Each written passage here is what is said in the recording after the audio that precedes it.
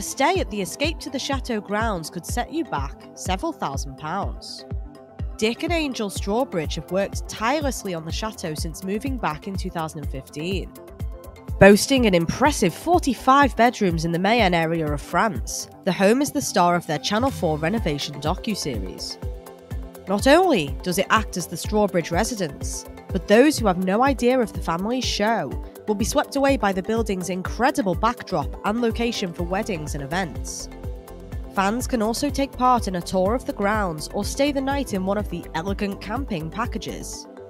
With thousands already injected into renovations, you may wonder how much it costs to stay. Though currently out of stock on their website, the camping retreat offers guests to stay in a one-of-a-kind dome branded the Chateau under the stars. The geodesic accommodation takes glamping to the extreme, as it includes a shower, a kitchen, a wood burner, and a French breakfast for up to 6.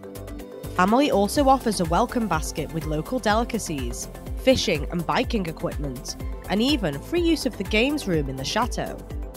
Those looking to take up the camping package have 2 options: £350 for guests to sleep in a double bed for 2 guests, and the other with a double bed and 2 singles. One dome costs £350, but for both domes, maximum 4 adults and 2 children, it's £600 per night. To stay in the Chateau itself is more expensive, with Evening Standard reporting a minimum night costing £5,850.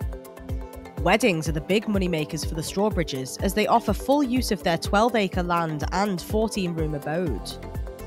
The Orangery, which has an authentic Art Deco style, seats for a wedding breakfast, whereas the Salle à Manger offers a more intimate occasion for 12 to enjoy a sit-down tasting menu.